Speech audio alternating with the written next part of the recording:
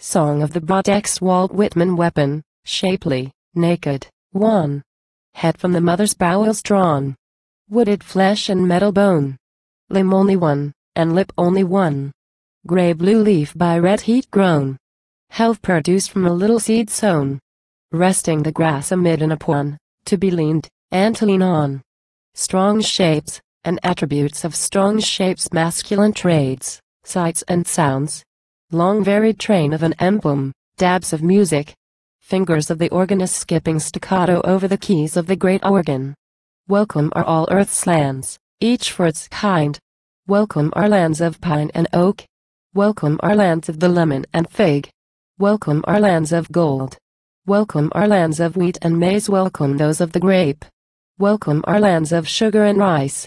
Welcome the cotton lands. Welcome those of the white potato and sweet potato. Welcome are mountains, flats, sands, forests, prairies. Welcome the rich borders of rivers, tablelands, openings. Welcome the measureless grazing lands. Welcome the teeming soil of orchards, flax, honey, hemp. Welcome just as much the other more hard-faced lands. Lands rich as lands of gold, or wheat and fruit lands. Lands of mines, lands of the manly and rugged ores.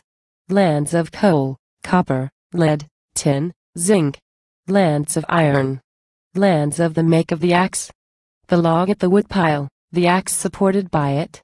The sylvan hut, the vine over the doorway, the space cleared for a garden, the irregular tapping of rain down on the leaves, after the storm is lulled, the wailing and moaning at intervals, the thought of the sea, the thought of ships struck in the storm, and put on their beam ends, and the cutting away of masts. The sentiment of the huge timbers of old-fashioned houses and barns. The remembered print or narrative, the voyage and adventure of men, families, goods, the disembarkation, the founding of a new city, the voyage of those who sought a New England and found at the outset anywhere, the settlements of the Arkansas, Colorado, Ottawa, Willamette, the slow progress, the scant fare, the axe, rifle, saddlebags. The beauty of all adventurous and daring persons, the beauty of woodboys and woodmen, with their clear untrimmed faces, the beauty of independence, departure, actions that rely on themselves, the American contempt for statutes and ceremonies, the boundless impatience of restraint, the loose drift of character, the inkling through random types, the solidification. The butcher in the slaughterhouse, the hands aboard schooners and sloops, the raftsman, the pioneer, lumbermen in their winter camp, daybreak in the woods, stripes of snow on the limbs of trees, the occasional snapping, the glad clear sound of one's own voice, the merry song, the natural life of the woods, the strong day's work, the blazing fire at night, the sweet taste of supper, the talk, the bed of hemlock boughs, and the bear skin. The house builder at work in cities or anywhere, the preparatory jointing, squaring, sawing, mortising, the hoist up of beams, the push of them in their places, laying them regular, setting the studs by their tenons in the mortises, according as they were prepared, the blows of mallets and hammers, the attitudes of the men, their curved limbs, bending, standing, astride the beams, driving in pins, holding on by posts and braces, the hooked arm over the plate, the other arm wielding the axe, the floormen forcing the planks close, to be nailed, their postures bringing their weapons downward on the bearers, the echoes resounding through the vacant building.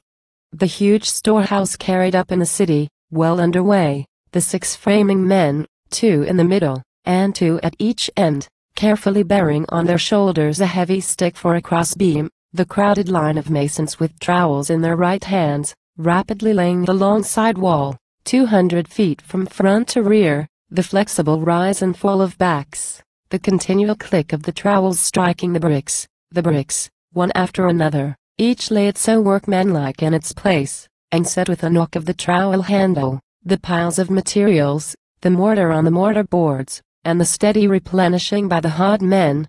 Spar makers in the spar yard, the swarming row of well-grown apprentices, the swing of their axes on the square-hewed log, shaping it toward the shape of a mast, the brisk short crackle of the steel driven slantingly into the pine, the butter-colored chips flying off in great flakes and slivers, the limber motion of brawny young arms and hips in easy costumes.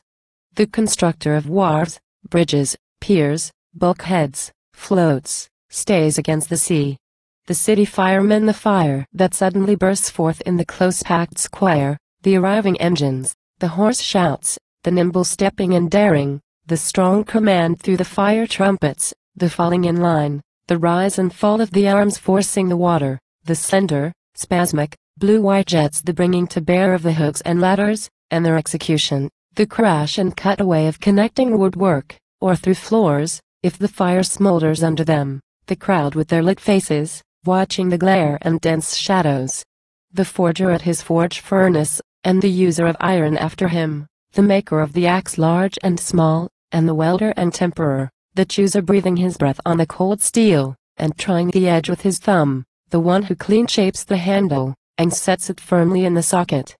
The shadowy processions of the portraits of the past users also, the primal patient mechanics, the architects and engineers, the far-off Assyrian edifice and Misra edifice, the Roman lictors preceding the consuls, the antique European warrior with his axe in combat, the uplifted arm, the clatter of blows on the helmeted head, the death howl, the limpsy tumbling body, the rush of friend and foe thither, the siege of revolted lieges determined for liberty, the summons to surrender, the battering at castle gates, the truce and parley, the sack of an old city in its time, the bursting in of mercenaries and bigots tumultuously and disorderly, roar, flames, blood, drunkenness, madness, goods freely rifled from houses and temples, screams of women in a gripe of brigands, craft and thievery of camp followers, men running, old persons despairing, the hell of war, the cruelties of creeds, the list of all executive deeds and words, just or unjust, the power of personality, just or unjust. Muscle and pluck forever. What invigorates life, invigorates death, and the dead advance as much as the living advance, and the future is no more uncertain than the present, and the roughness of the earth and of man encloses as much as the delicatesse of the earth and of man, and nothing endures but personal qualities. What do you think endures? Do you think the great city endures? Or a teeming manufacturing state? Or a prepared constitution? Or the best-built steamships? Or hotels of granite and iron? Or any chef of engineering, forts, armaments? Away. These are not to be cherished for themselves. They fill their hour, the dancers dance, the musicians play for them. The show passes, all does well enough of course, all does very well till one flash of defiance. The great city is that which is the greatest man or woman. If it be a few ragged huts, it is still the greatest city in the whole world. The place where the great city stands is not the place of stretched wharves, docks, manufactures, deposits of produce, nor the place of ceaseless salutes of newcomers, or the anchor lifters of the departing, nor the place of the tallest and costliest buildings, or shops selling goods from the rest of the earth, nor the place of the best libraries and schools, nor the place where money is plentiest, nor the place of the most numerous population. Where the city stands with the brawniest breed of orators and bards. Where the city stands that is beloved by these, and loves them in return, and understands them. Where no monuments exist to heroes, but in the common words and deeds. Where thrift is in its place, and prudence is in its place. Where the men and women think lightly of the laws. Where the slave ceases, and the master of slaves ceases. Where the populace rise at once against the never-ending audacity of elected persons. Where fierce men and women pour forth, as the sea to the whistle of death pours its sweeping and unripe waves. Where outside authority enters always after the precedence of inside authority. Where the citizen is always the head and ideal, and president, mayor, governor, and what not, are agents for pay. Where children are taught to be laws to themselves, and to depend on themselves. Where equanimity is illustrated in affairs. Where speculations on the soul are encouraged. Where women walk in public processions in the streets, the same as the men. Where they enter the public assembly and take places the same as the men. Where the city of the faithfulest friends stands. Where the city of the cleanliness of the sexes stands. Where the city of the healthiest fathers stands. Where the city of the best-bodied mothers stands, there the great city stands. How beggarly appear arguments before a defiant deed. How the floridness of the materials of cities shrivels before a man's or woman's look. all waits, or goes by default, till a strong being appears. A strong being is the proof of the race, and of the ability of the universe. When he or she appears, materials are overawed, the dispute on the soul stops, the old customs and phrases are confronted, turned back, or laid away. What is your money making now? What can it do now? What is your respectability now? What are your theology, tuition, society, traditions, statute books, now? Where are your jibes of being now? Where are your cavils about the soul now? A sterile landscape covers the ore. There is as good as the best, for all the forbidding appearance. There is the mine, there are the miners. The forge furnace is there, the melt is accomplished. The hammers men are at hand with their tongs and hammers. What always served, and always serves, is at hand. Than this, nothing has better served. It has served all, served the fluent-tongued and subtle-sensed Greek, and long ere the Greek, served in building the buildings that last longer than any. Served the Hebrew, the Persian, the most ancient Hindustani. Served the Mount Raiser on the Mississippi. Served those whose relics remain in Central America. Served all but temples in woods or on plains, with unhewn pillars, and the Druids. Served the artificial clefts, vast, high, silent, on the snow-covered hills of Scandinavia. Served those who, time out of mind, made on the granite walls rough sketches of the sun, moon, stars, ships, ocean waves. Served the paths of the eruptions of the Goths. Served the pastoral tribes and nomads. Served the long-distant Celts. Served the hardy pirates of the Baltic. Served before any of those, the venerable and harmless men of Ethiopia.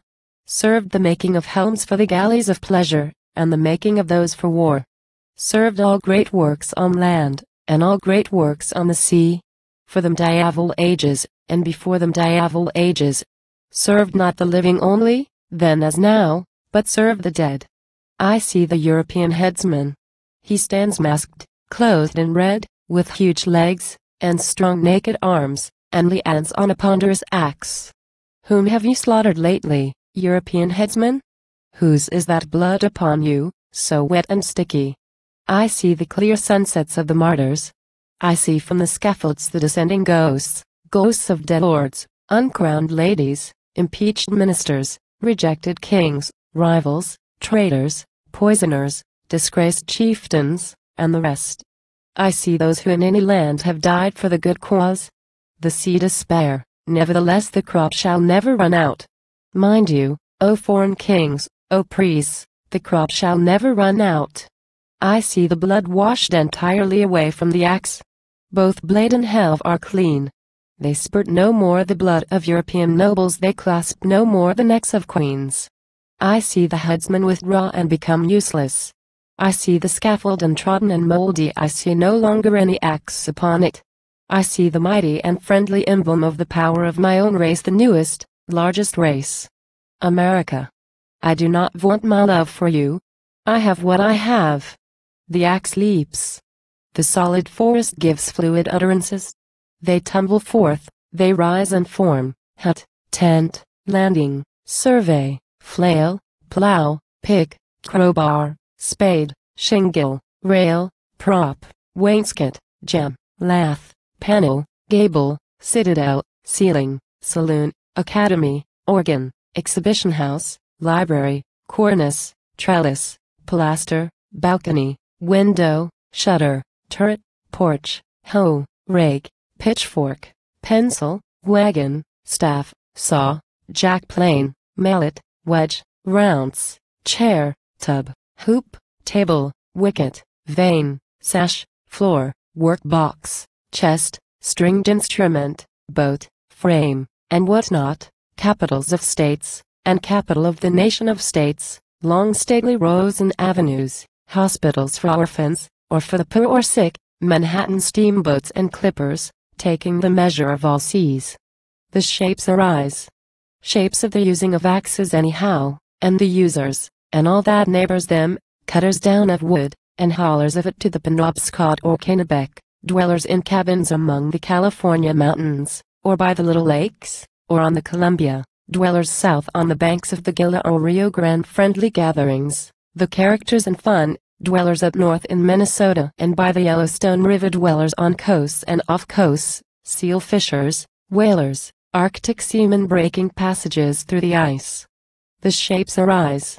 Shapes of factories, arsenals, foundries, markets. Shapes of the tooth-threaded tracks of railroads. Shapes of the sleepers of bridges, vast frameworks, girders, arches. Shapes of the fleets of barges, towns, lake and canal craft, rivercraft. The shapes arise. Shipyards and dry docks along the eastern and western seas, and in many a bay and byplace, the live oak kelsons, the pine planks, the spars, the hackmatack roots for knees, the ships themselves on their ways, the tiers of scaffolds, the workmen busy outside and inside, the tools lying around, the great auger and little auger, the adze, bolt, line, square, gouge, and bead plane. The shapes arise. The shape measured, sought, jacked, joined, stained, the coffin shape for the dead to lie within in his shroud. The shape got out in posts, in the bedstead posts, in the posts of the bride's bed.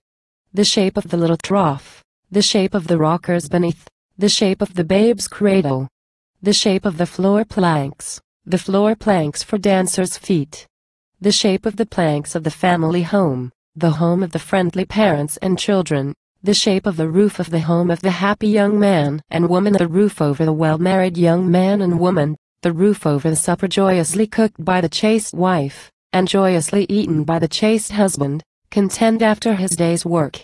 The shapes arise. The shape of the prisoner's place in the courtroom, and of him or her seated in the place. The shape of the liquor bar leaned against by the young rum drinker and the old rum drinker. The shape of the shamed and angry stairs, trod by sneaking footsteps. The shape of the sly settee, and the adulterous and wholesome couple. The shape of the gambling board with its devilish winnings and losings. The shape of the stepladder for the convicted and sentenced murderer, the murderer with haggard face and pinioned arms, the sheriff at hand with his deputies, the silent and white-lipped crowd, the dangling of the rope. The shapes arise. Shapes of doors giving many exits and entrances. The door passing the dissevered friend, flushed in haste. The door that admits good news and bad news. The door whence the son left home, confident and puffed up. The door he entered again from a long and scandalous absence, diseased, broken down, without innocence, without means.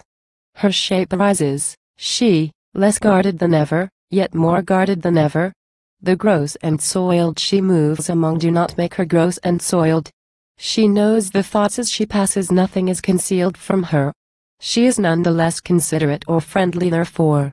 She is the best beloved, it is without exception. She has no reason to fear, and she does not fear. Oaths, quarrels, hiccuped songs, smutty expressions, are idle to her as she passes. She is silent, she is possessed of herself, they do not offend her. She receives them as the laws of nature receive them. She is strong. She too is a law of nature, there's no law stronger than she is. The main shapes arise. Shapes of democracy, total result of centuries. Shapes, ever projecting other shapes. Shapes of turbulent manly cities. Shapes of the friends and home givers of the whole earth, shapes bracing the earth, embraced with the whole earth.